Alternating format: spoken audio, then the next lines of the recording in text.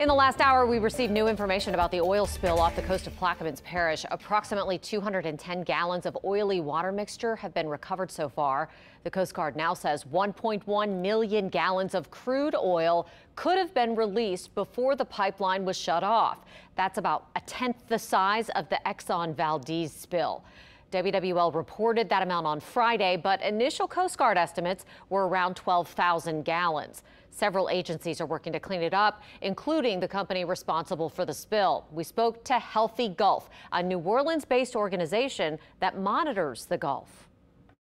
We're seeing how long it's taking for them to even identify where the leak is, much less try and fix it. And that's, over 1 million gallons. And that's probably still a low estimate that it's getting out into our environment, impacting a myriad of different animals.